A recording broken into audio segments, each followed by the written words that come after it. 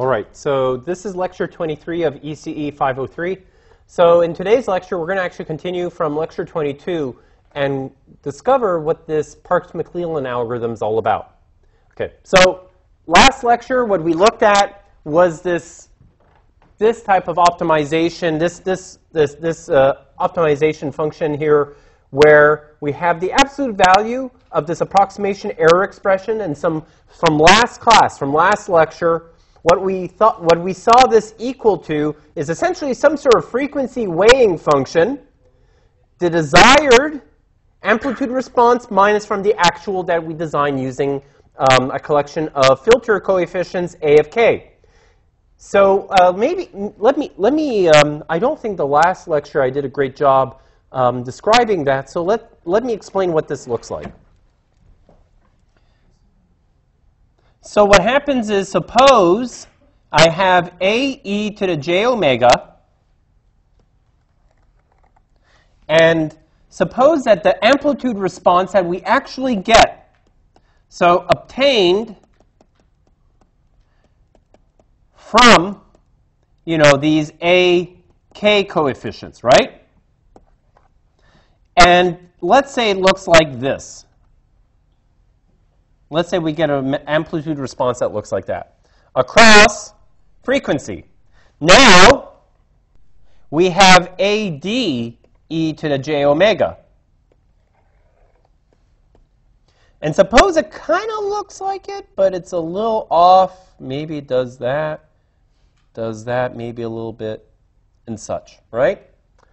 And so, if we subtract the two off together, so this is desired. This is what we want. Desired, a.k.a. what we want. All right? And so if now we subtract the two, so this would be the difference, AD e to the j omega minus A e to the j omega, what we would get is something that looks like this.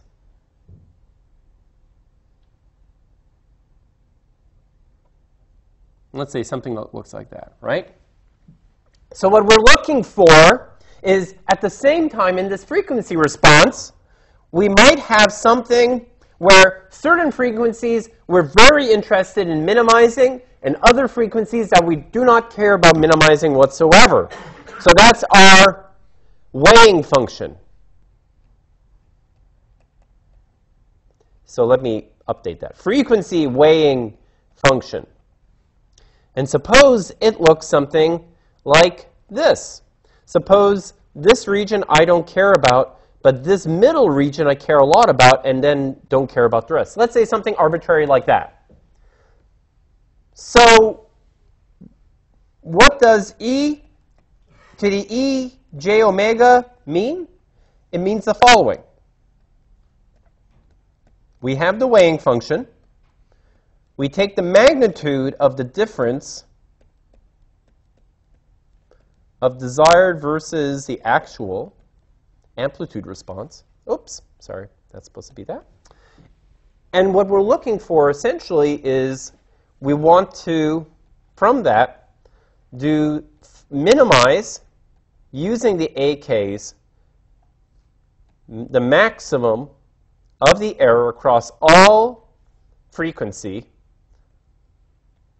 Actually, no, we don't have the absolute value here. Sorry. We have it there. So what we're looking for is, where is the largest error? Here, right? So this would give us the largest difference. So that's the largest error or difference. And it also falls within our weighing function, right? Everything else is discounted. It falls within the region of interest. And what we want to do is we now redesign our coefficients such that we reduce that error. We try and bring that guy lower, so it's no longer the largest error. But of course, course, whatever you modify in one place, you might get something modified somewhere else, right? The problem is that whenever you touch one thing of your frequency response and you tweak those coefficients, Yeah, I didn't know the light was hanging from the ceiling like that. So that's why no one's sitting there. So what ends up happening is you perturb something else, right? So if I poke, modify, change one part of the frequency response, something else changes too. And it might be for the worst, right? So that's why, like, this design process is going to be iterative. What we're going to be doing is we're going to say, oh, what are the new coefficients? Try these out. Oh, but that made a large error over here. Okay, I have to change this. It's almost like, to me, I don't want to say it's like hopeless, but it's almost like, the story of that boy in Holland, and he was biking along one of the dikes, the big earth, sometimes it's concrete, levees that keeps the North Sea from flooding the countryside. And he sees a leak, and he puts his finger in, and a lot of cartoons make fun of this. And then another leak pokes out, and he puts his finger in the other one, and then another leak and stuff. It's like, I wouldn't say it's as hopeless or futile as that, but what happens is whenever you touch one part of the frequency response, something else might go in a direction that you might not want it to go. So in some ways, there's a little bit of trade-off as well, right? So that's what's happening here. So if, let's say, I redo the AKs, I might have something like this, which then, if I subtract it off from the desired, this might be lower, but now this might go larger, right? And that could be a problem. So then I redo, and I apply it again, and maybe it'll change those guys, and now another significant error in the desired versus the actual frequency responses will appear. So that's why this is kind of a fun algorithm, right? So you do it multiple times, you iterate, iterate, iterate, ta-da, here are your coefficients, right?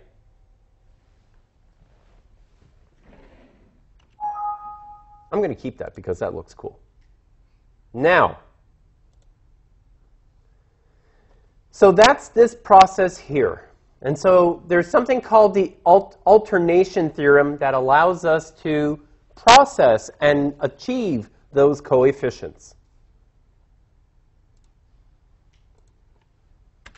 Okay? So the way the alternation theorem works is you have some union of closed subsets over an interval 0 to pi. Right? That's f. And you have this weighing function. It's a positive weighing function. And so what we want to do, remember that expression again? How we got the amplitude response, the AEJ to the omega? It's a summation of these coefficients multiplied by the cosine. And the cosines themselves can be represented as Chebyshev polynomials, right? This guy here. So cos k omega, we can express it as Chebyshev polynomials of order k. And so what we want this guy to be a unique function that minimizes the maximum value of the weighted error over the set f, and that such that the error possesses at least L plus 2 alternations. What? What does that mean? What does L plus 2 alternations mean?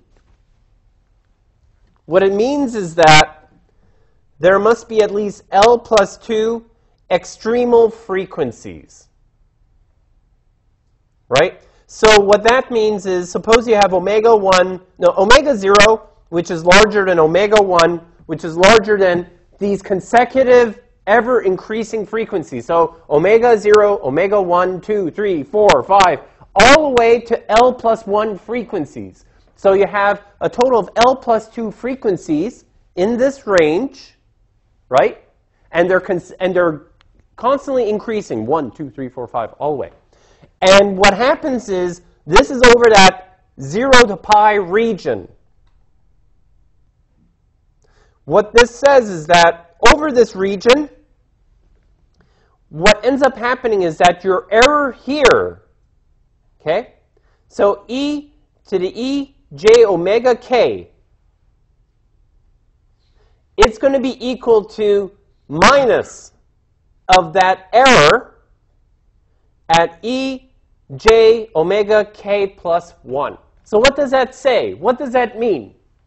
It means that the error at frequency omega k is going to be equal to the negative, the inverse, the negative. So it's, what it means is you have an error that peaks at omega k, and it's going to be equal to the error that bottoms out at omega k plus 1.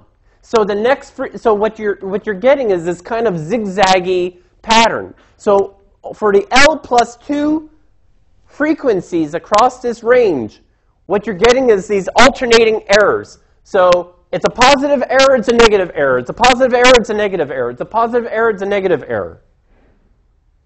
Right? And that what also happens is that when you do the maximum across that range, right, what you're going to find is that it will be equal to that omega k.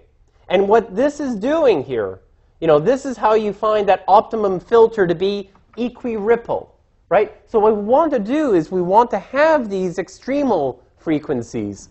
What we want to have is essentially this, like, what we want to be is we want to have this mismatch between the desired, which is equiripple, and the actual. We want to be in the right direction. We want to see that we have error that alternates just like the equiripple desired response that we're targeting for. All right? So that's what this alternation theorem is all about. Let me draw that. So what does this guy mean? Oh, I have to get rid of my drawing. Oh, pity. I like my drawings. Thank God there's videos of them. So what ends up happening is you have frequency omega naught, and it is less. It will be less than omega 1, omega 2, omega k plus 1, omega L plus 1. So you have L plus 2 frequency locations. Okay? And so what this guy is saying is you have an error, right? So the alternation theory says, okay, that your error, and I'm not using absolute value, I'm just using actual error, not the absolute value of the error, at e to the j omega k is going to be equal to the negative of e to the j omega k plus 1. And so what does that physically mean? So what this means is suppose I have like, across omega, this is my desired,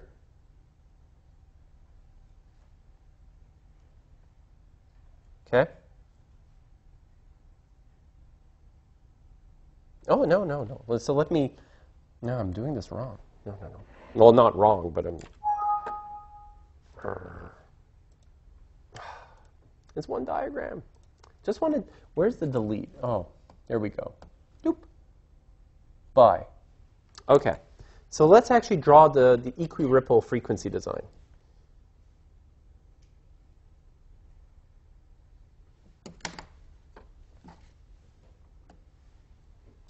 So what we've got in this case,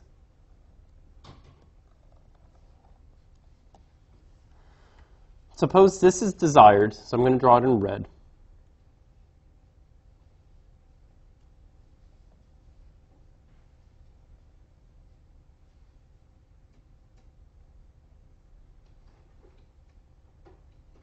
Okay?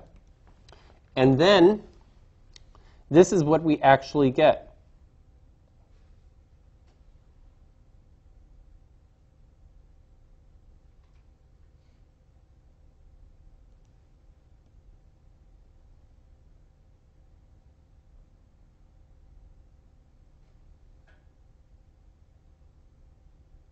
Okay? So what we get is that what we get is what happens when we subtract, suppose this is one of the frequencies, omega naught. What do we have? We have a negative value. What happens if this is the next guy, omega 1, what do we have? We have a positive value. How about this guy? Negative value. Positive value. So what ends up happening is that alternation theorem, what it's doing is this guy here, so at every successive frequency, the error should be opposite in opposite in value in terms of like it's either negative or positive, but equal in magnitude or close to it. Okay? So what happens is that every one of these frequency points that I'm selecting, I'm getting that, right? Because I'm subtracting red from blue, and at those discrete frequency instances. In this case, at L minus 2, plus 2 frequency instances. Okay? Now,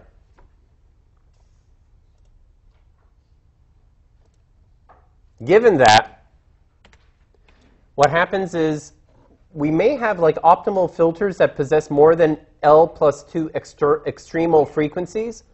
And as a result, what this gives us, like from this alternation theorem, what this tells us is that we can make these errors, we can approximate them by epsilon. So what we're doing is we can say, well, the errors are approximately at, in this case, if we use the alternation theorem, we can say the errors are the same in magnitude, but they're changing in sign. At this frequency point's negative, positive, negative, positive, negative, positive, negative, positive, negative. And what happens is if we do this min-max business and we take the absolute value of that error, what does it give us? It gives us epsilon. And it gives us, theoretically, at like multiple frequency instances, but it does not matter. So what we need to do is remember that expression for a e to the j omega? To get the desired, we have this guy here, right? What we're going to try and do is we're going to try and solve for these coefficients, and we have the error. And what we're going to try and do is we're going to try and solve for this large matrix expression. So we have here,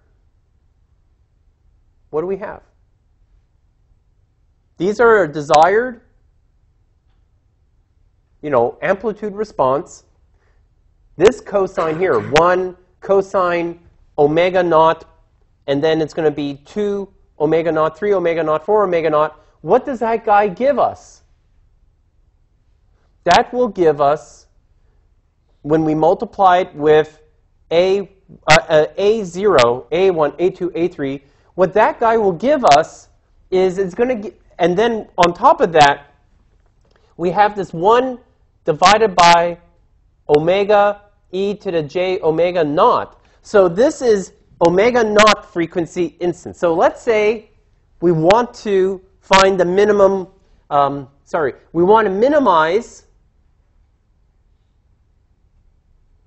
we want to minimize the error at omega naught because it's epsilon.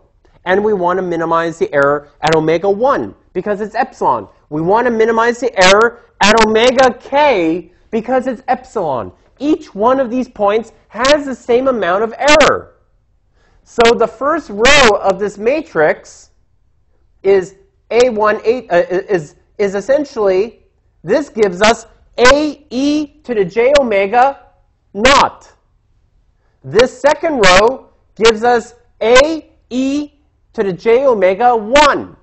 This row here, a e to the j omega 2, 3, 4, l plus 1. This last thing here, what is this guy? This guy, what happens is, so we have this sum, and then we have this term here, this weighing function, but 1 over that, and it's multiplied by epsilon. So how do we get that?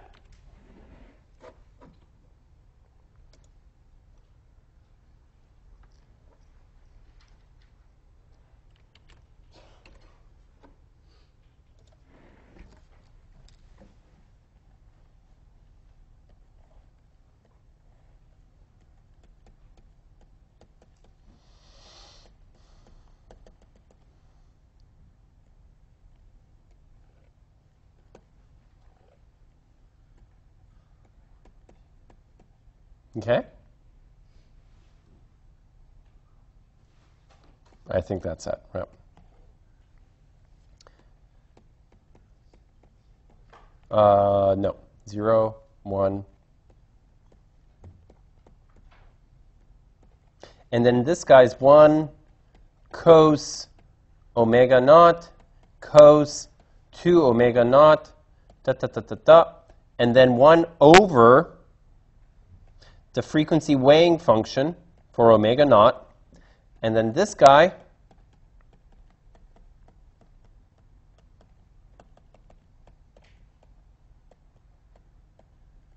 okay, and so on and so forth. And so what happens when we take this row, multiply by this column, in order to give us this value? What is that equal to? Well, when I multiply just this part with everything but the epsilon, that gives us AK, right? AK times cos omega naught, right? And so what is, actually, no. K, yeah, K omega naught. And that we know is equal to A E J omega naught. And then we have plus, this guy will multiply with that guy, epsilon over W to E j omega naught is equal to ADE omega naught, right? So now what we've got is, if we bring this guy to the other side, we have epsilon W e to the j omega naught, AD e to the j omega naught, minus A e j omega naught. We multiply both sides by W, and hey, look, we got the error function, right? For omega naught. And simply what that matrix does, what that matrix is doing is it's evaluating all L plus 2 errors of all L plus 2 frequencies. All right? So what I just done is just one row, the same column, one element of the column at the right-hand side, and I can do all L plus 2 of these rows with the one column. And so what I'm doing is now, this is actually pretty cool. What I've just done is I formulated, I'm going to keep that because that looks cool. Of course, I'm going to delete it later. But what I've just done, folks, is I've set up a matrix equation that consists of L plus 2 rows. I have L plus 1 unknowns plus an error and a desired frequency response. What I've just done is I've set up something where I'm going to find out. I'm going to solve for A0, A1, all the way to AL, right? So I'm going to use an optimization routine based on this matrix expression. Because I have these L plus 2 expressions, I'm going to solve every one of those A's. A. Okay? So to achieve that, this is where Parks-McClellan comes in. So what Parks-McClellan does is, what it does is, you have the extremal frequencies, and we need a way, first of all, to identify where those guys are. So what Parks-McClellan does is, first of all, it finds an initial set of of extremal frequencies. It solves for the epsilon based on the previous matrix expression that we have here, using this equation and this one as well. And then it evaluates the weighted error function over the set F, and then interpolates the extremal frequencies by Lagrange interpolation formula. So what happens is we pick a set of extremal frequencies, wherever they are. We then evaluate them. And then we interpolate extensively across the entire frequency range, and we say, okay, of these errors, where do we get the extremal from this, right? So we pick a bunch of frequencies, we find the errors, we interpolate the errors across this frequency range, and we say, aha, ripple, ripple, ripple, ripple, ripple, ripple. And we say, okay, now we got these points. Let's say we get rid of our initial set of extremal frequencies and choose these instead and redo it. We might get closer, but we might not be spot on because things change a little bit. So we resolve and resolve and resolve over and over again. So that's what this guy is. We choose a new set of extremal frequencies based on the last set. And we continuously do that until we rest on something that's within whatever tolerance we want in terms of that equi-ripple error type thing, right? As for the filter order, because that's the thing, like you notice with the window I just said 100, 65. What happens is choosing the right filter order is actually really important when designing a filter. So what we do to find the approximate filter order for an equi-ripple linear phase FIR filter, we can use this expression here. So what we would do is we would do minus 10 log of delta P, the stop band ripple, times delta S, the pass band ripple, minus 13 divided by 14.6 delta F, which is our transition band. So this really odd, I don't know where this equation comes from, gives us that approximate filter order to get what we want, right? So this is powerful stuff. So just make a mental note. Like when you go to bed, just say, oh yeah, there is minus 10 log delta S times delta P minus 13 divided by 14.6 delta F. It rolls off the tongue. So, okay. So let's do a quick MATLAB example, okay? So there's actually, so this type of, there are a few built-in commands. I'm not sure if they're deprecated. So what you can do is if you do help FIR, it's not there. Okay, help FIRLS. So FIRLS, like what we talked about before, that's your linear phase FIR filter using least squares error minimization. So that's another type of filter we did not talk about. But if you do help FIR PM, that's Parks-McClellan, you get this guy instead. And all the gory details behind it. Now, what we're going to do is we're going to make our own Parks-McClellan filter. Okay? So all this messiness with iterative approximation, blah, blah, blah, blah, blah, we don't have to worry about. Parks-McClellan algorithm will handle that for us. So we're not, and usually these types of functions in MATLAB are already compiled, so they're not scripted. They're going to be really fast. All right? So suppose I want a passband bandwidth of 0.3 pi. So that's normalized to a pi range, so from 0 to pi. We want a stop band region of 0.35 pi. We want a passband ripple of 0.01 and a stop band ripple of 0.0001. So what should be our filter order if we use that magical equation? It should be 102. Okay? So how do we build something like this? So if I wanted to design something like this, and I wrote it here, but let's say what you would do is the following. So let's say we have B. So this is an FIR filter. So do we have if it's a rational response, do we have a denominator other than 1? No. We only have numerator that's of a polynomial. Of this case, it's going to be of an order of 102. So B is going to be equal to FIR PM, order 102. And what this next bracket tells me is this defines passband and stopband region in that order. So the first two values, 0 to 0.3, out of a normalized frequency range of pi, that tells me the passband. And then from 0.35 to 1 tells me stopband. So 0, 0.3, sorry, and that it's already normalized to pi. So all we need is just to put in numbers. And uno. And then the next guy, just to define what the amplitude, to say that's passband and stopband, you do 1, 1. So at 0 frequency, it should be 1. At frequency of 0.3, it should be 1.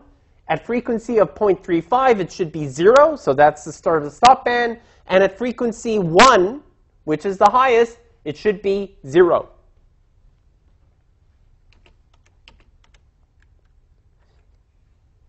Last but not least, I forgot what the 1 and 10 is. Let me see. I should check it out in a second. So give me a sec. But first, let me run it, and it might not work. Oh yeah, semi-log y is a great function. So if you want logarithmic y-axis, use semi-log y instead of plot, or use 10 log 10 if you want to get log as well. So it's not semi-loggy, right? It's semi-log y.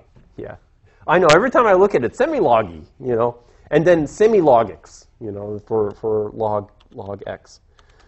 I know. I have a weird sense of humor. Then ABS.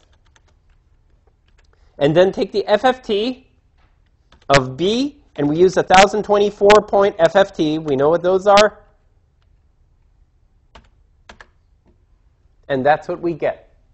So what we have, Parkes-McClellan, and really what we're interested in is just the halfway point. So it will be symmetric from minus pi to pi. That's what we're seeing here. 0 to pi, and then to 2 pi. So and it's symmetric, so we just really want this guy here.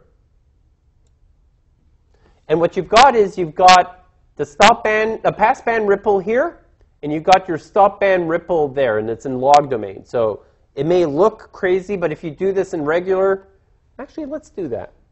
Let's do it in regular. So let's just do plot.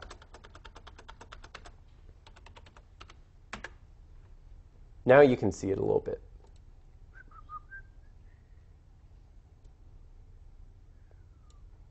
Yay. Oh, let me move it. See, so you can see. Oh, yeah, and I think the 10 and 1 is the ratio of how much the stopband ripple is attenuated relative to the passband ripple. Okay, so that's what's going on. Sorry about that, folks. Yeah. So what happens is, we're trying to, so what did I choose? So I want to weigh the stopband ripple to be attenuated more by a factor of 10 times relative to this passband ripple. So that's what we're seeing. Okay? So you can do whatever you want with this, but that's how you use Parkes-McClellan. So this is the frequency response. So after all those iterations, it produces a set of coefficients. So if you want to see what those coefficients look like, just type B. And, oh, yeah, that's true. So if you have an order of 102, you get 103 coefficients. So what ends up happening is you're going to have 103 coefficients. And all of these guys will, if you take the frequency response of that filter, will look like what we just saw, right? So in case you don't want to use FDA tool, you can try FIRLS. You can try FIR-PM, or there are a variety of other FIR routines. You don't need to use FDA tool if you don't like GUIs and graphical displays. Okay? Everyone's preference. All right. Just in case you want to know a little bit more about the algorithm, what ends up happening is at the core of the Parks-McClellan, I mentioned this before, there's something called the Chebyshev approximation criterion and the Remez exchange algorithm that are in action in order to perform this calculation of those final coefficients. So the Remez exchange algorithm is this entire process over here, and it was, and you might say, well, where did it get such a cool name, Remez, from? Well, Remez was from is a Russian name, and the guy's name is Evgeny Yakovlevich Remez, and so he devised this in 1934. I know, I can't pronounce Russian names all that well, but Wyglinski is totally pronounceable. And the way the process is like you have your filter parameters, and then you have like your initial set of L+2 extremal frequencies. You then calculate the optimal epsilon for that extremal set. You interpolate through the L+1 points to obtain now this guy here, this PE to the j omega, which happens to be what? Your AE to the j omega. That's how it's represented here. You calculate the new error function, and you find the local maximum errors.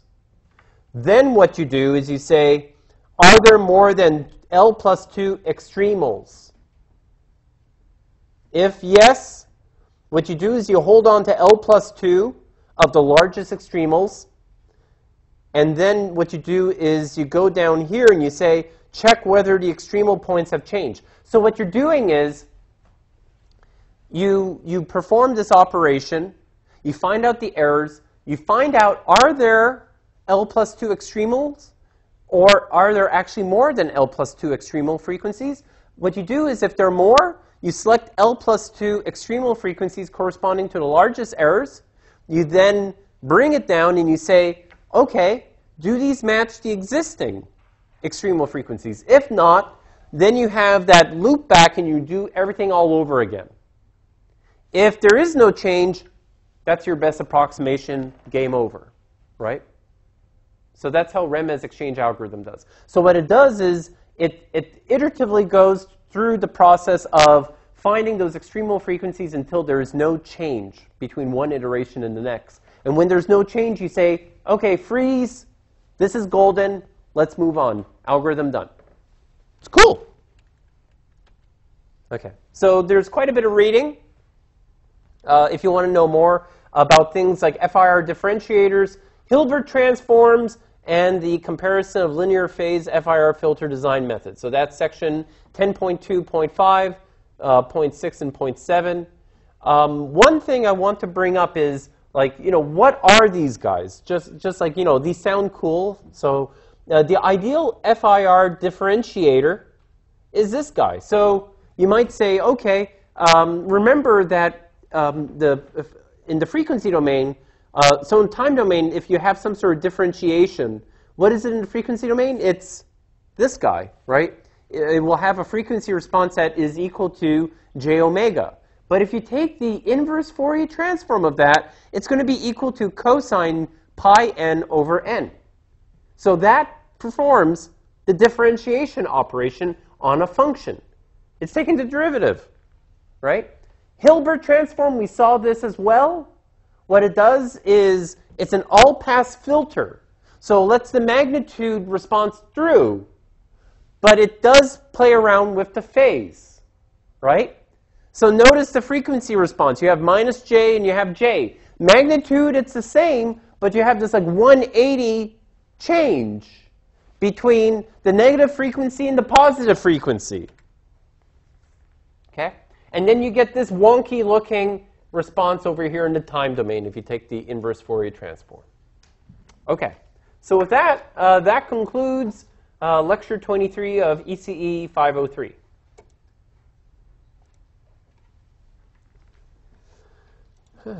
Okay. All right.